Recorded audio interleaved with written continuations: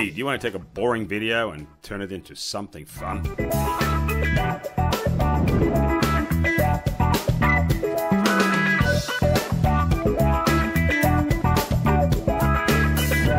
Whether it's a video or a photo, it really doesn't matter. I'm just using a photo for this tutorial, but you can use a video. So let's grab another clip and place this onto the overlay. And what we're going to do is we're going to blend these two together. So right now, all I can see is the sky. So what I want to do, I want to blend it. So double click, blending, and I'm going to go for gray key.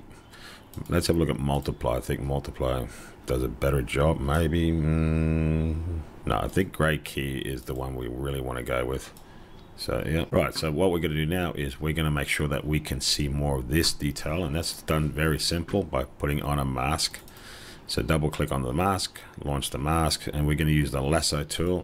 And we're just going to quickly, roughly, there we go, roughly make an outline of the building tops only. So let's speed this up.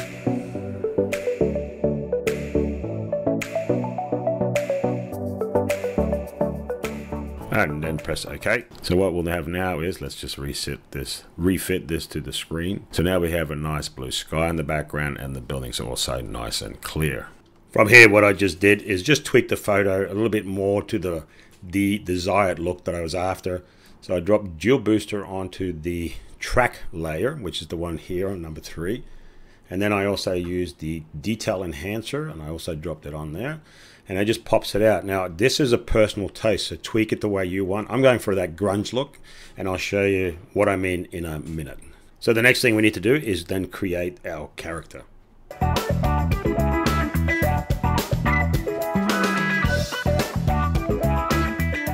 There are 3 options I can give you to actually create your character. One, just take all your pictures and then use a website like Remove BG. A second option could be simply using Photoshop or the free version GIMP and then import that into Videostudio. Or we could just grab a green screen, directly import that into Corel Videostudio, and then just use the chroma key to get the job done.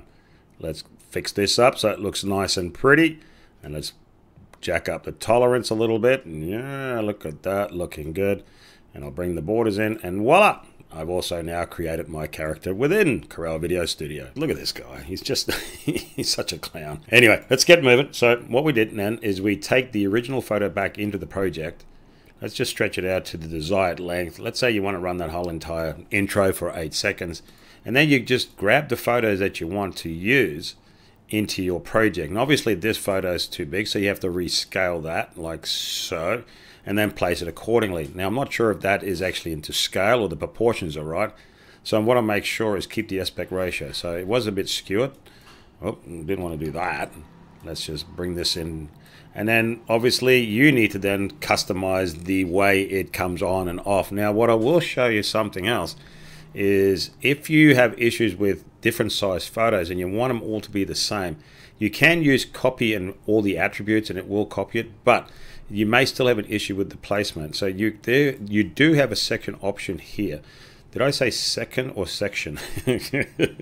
Is then you can use these grid lines, and what they'll do, they'll snap to the grid as well.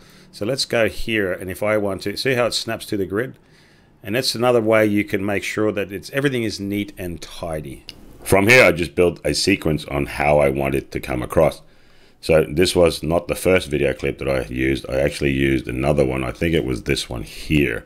So I also did a little cheat. What I did, I put it underneath the first one, and then I could easily scale it. Now I can do, say, a copy and paste, copy attributes, and then paste all attributes, and it gives me very close to what I want. But you can see the scale of this head and that head is slightly off.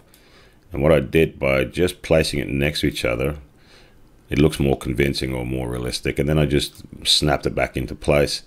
And then I brought this clip actually forward and then put this one in here.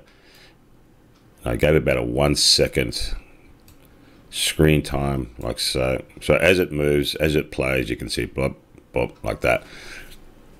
Also in the first clip, I also created a custom motion. So how do I want this to come onto the screen? And that's, again, I just used a custom motion. And this is how I built basically the timeline. So I'm just going to move this back. and that should be fine. Press OK, and then I should be able to see that one slide on like so. Yep. So I can obviously slow that down. That was a bit too fast.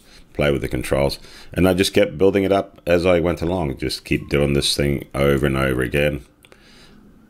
And I can do it again, paste all attributes, drop it underneath the timeline, and then basically see if it's in line. There you go. And there you go. It's realistically that simple, and you can have a lot of fun and be very creative coming up with some really cool ideas. And there you have it. So if you want to see more of this type of content, please hit the like button. This lets me know that you enjoyed my video. And as always, thanks for watching.